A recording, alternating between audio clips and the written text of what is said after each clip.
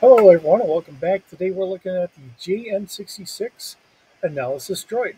Now, this is a model of Analysis Droid produced by Cybot Galactica as a high-end utility droid. As early as the Rasuan reformations of the Galactic Republic, the Jedi Order made a large purchase of JN66 units for use in the Jedi Temple's Analysis Wing. History-wise, after production began on the line, the Jedi Order purchased a large number of JN66 to operate the analysis wing of the Jedi Temple, in conjunction with several SP4 droids. Between the two models, the JN66 worked with most of the equipment, while the SP4s handled the menial tasks such as direct Jedi interface.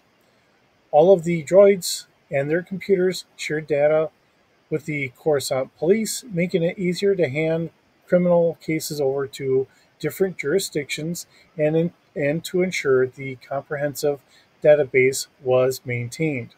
All droids in the temple were stripped of coverings for frequent irradiation baths so not to contaminate the analysis chamber. These models were not only served at the temple, but also saw use in battlefield medical facilities during the Clone Wars, such as on New Holstis. Characteristics: the GN66 analysis droid was a repulsor lift equipped droid with four colored photoreceptors with multi wavelength imaging at extreme levels of magnification set into its flat face. Cybot Galactica reused the chassis and many of the components found in the less sophisticated PK series worker droid, and the JN66's framework also served as a basis for the company's IM6 battlefield medical droid.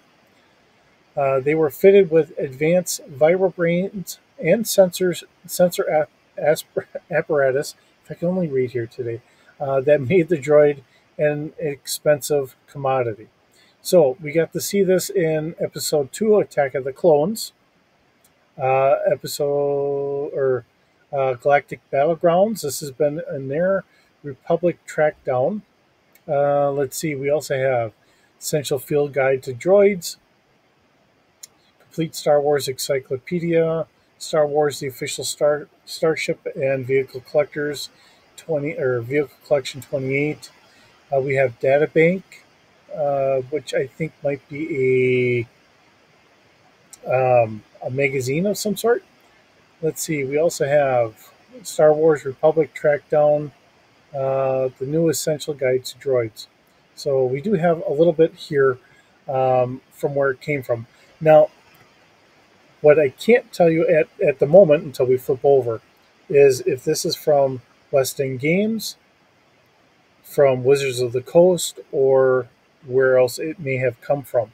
Seeing that this may or was in episode 2, I'm going to take a wild gander and say it's from Wizards of the Coast.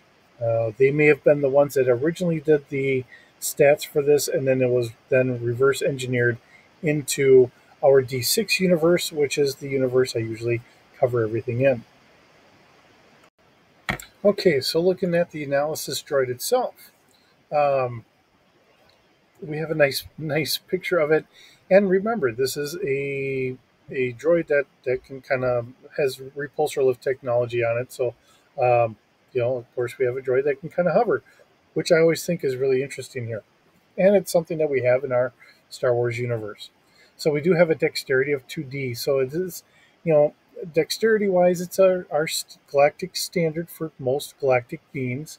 Has a knowledge of 4D, so the overall skill set is a little bit above average, about twice as average. You know, uh, Specializing in planetary systems, which it has an 8D plus 2. So this is a very intelligent droid in those regards. Scholar. Um, we have electronics 8D plus 2 scholar. We have science 8D plus 2 scholar, Starship 8D+2 Scholar, and Weapons 8D+2.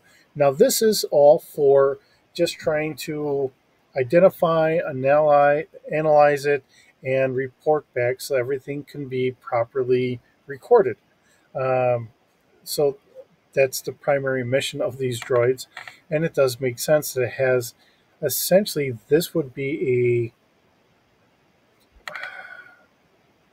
a very seasoned professor on these things in that regard. Has a mechanical of 1D+1, so it's below our galactic standard. Perception is slightly below galactic standard by being a 1D+2, although it does have investigation at 5D+2 and search at 5D+2.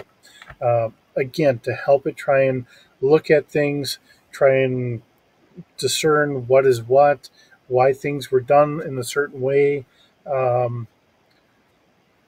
especially for trying to do crime scenes or if there was a battle somewhere or whatever may have you, it can try and piece that puzzle together so it can come up with a comprehensive telling of what the events were. We have a strength of 1D+1, which, it's not the strongest droid out there, but it doesn't need to be. Its job really does entail just trying to understand what's going on, what happened in the situation, and all that. Technical is a 2D+2, so it is above our galactic standard. Has computer program and repair of 7D, which makes sense because it's going to take all that information and make sure it writes out proper reports. It can also investigate computers, which is kind of interesting because I have books where they do talk about computers and the different ranges from anything from a pocket computer to a full desktop computer and everything in between, including data centers and all that. But it's not something we typically saw in the telling of Star Wars. It's all stuff that comes in because of having to deal with other things to mesh it up with a little bit of our own reality. Because really, Star Wars is the telling of just a few people and just the adventures they're going through. But when you talk about cities, especially later on when the Jedi rebuild the Jedi Temple and are working with police and everything else, you need to fill in all the gaps of all the things that we would typically have. And they did a very good job in all the books. Give credit to all the writers that have written for LucasArts for over the years, fleshing out the worlds that are being explained and added to and really kind of highlighted with all the things that go on, including anything from diners to restaurants to archiving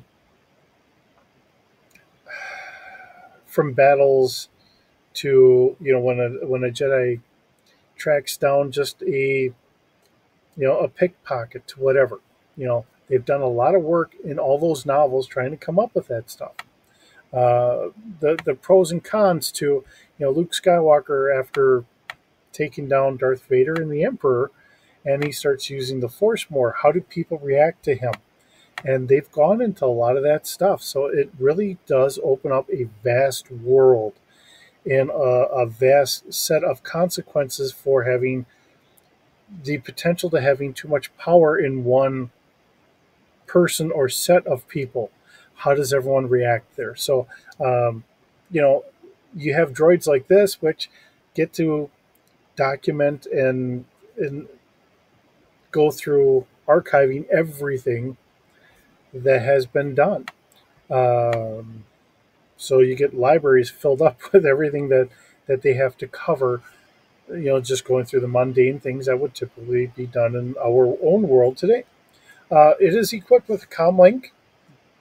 It has a diagnostics package. We have an improved sensor package. We have infrared vision recording unit, which includes audio and holo.